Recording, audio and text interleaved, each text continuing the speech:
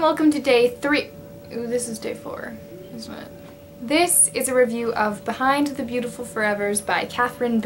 This is a non-fiction novel that chronicles the lives of several citizens of a Mumbai undercity called Anawadi. This novel was also selected as this summer's read for the Nerdfighter Book Club. John made a great video talking about the book and I'll link it in the description box below. Behind the Beautiful Forevers is one of those books where after you finish reading it, you sit in your room, you stare at the walls, you question everything about your life, and you want to give away everything you own. This is one of those books that is meant to ask more questions than it answers. You are meant to come away from the book having formed your own opinions. The author doesn't try to force anything onto you. She's actually asking you if you have any ideas about how to fix this poverty problem.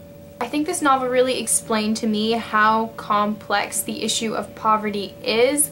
It seems very straightforward, but it isn't. What's interesting, and John has brought this up in his video, is that most people living in Anawadi aren't technically living below the poverty line, but yet they're living in these little shack houses and scavenging off the side of the road and have trouble paying for their kids' medical bills. And poverty is different for every person, and this book definitely highlights that and makes it a lot easier to understand that.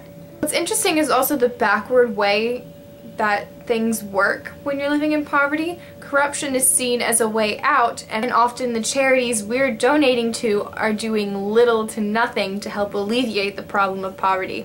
This really struck a chord with me, especially when they mentioned the charity organization World Vision. I've given to that charity for several years now. I've participated in events for that charity, and hearing about how this World Vision worker came in and took a lot of these people's money, I can't remember the exact circumstances, but it was something like that. It's really horrifying. John brings up an excellent point in his video as well, that it calls to light middle-class people like us living in thriving countries can't hide behind charities any longer, because now we can prove that sometimes they don't do anything at all.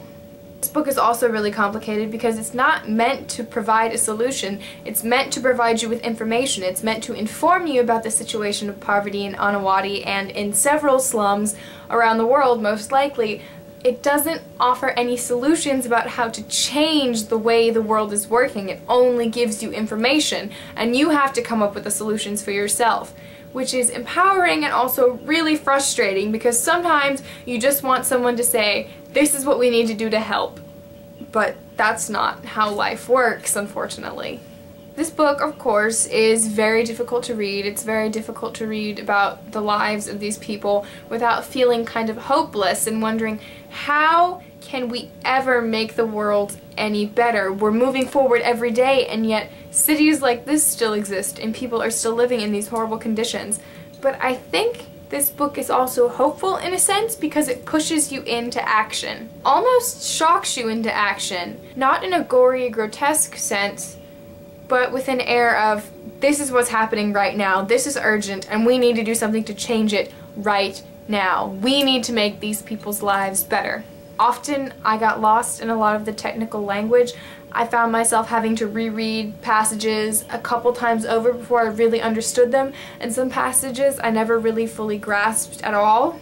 I think this is a book that definitely deserves a reread, because while you can absorb a lot of information the first time, you really need to read it 2, maybe 3 times to fully pull out the entire message of the book and understand all of the facts and figures and the way poverty works and the way that Anawadi works. This is a very heavy read, but I thoroughly enjoyed it. It really made me more aware of the world. It made me feel like more of a world citizen, and it made me want to do something that has more of an impact. I will be rereading it in the future. I'll probably put it aside for a while so I can let my current thoughts kind of dissipate and then come to it with fresh eyes and see if I'm able to understand it better the second time. Thank you guys so much for watching, and I will see you tomorrow with another review.